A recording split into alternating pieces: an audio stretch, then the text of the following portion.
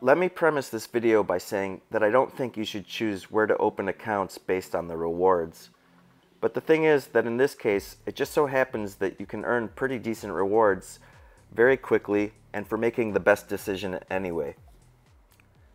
Exchanges like Binance and KuCoin have high coin selection but aren't considered US friendly, and you've probably heard about customer service issues, high fees, and problems pulling funds out. Voyager has very good coin selection, and you get $25 in Bitcoin just for signing up and depositing $100.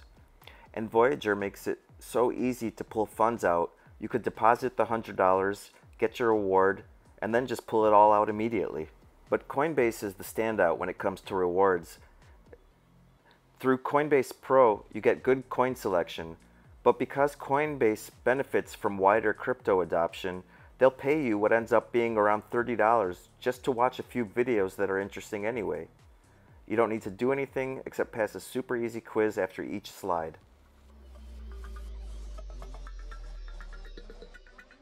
And Coinbase is a publicly traded company that is US friendly and has great ease of use.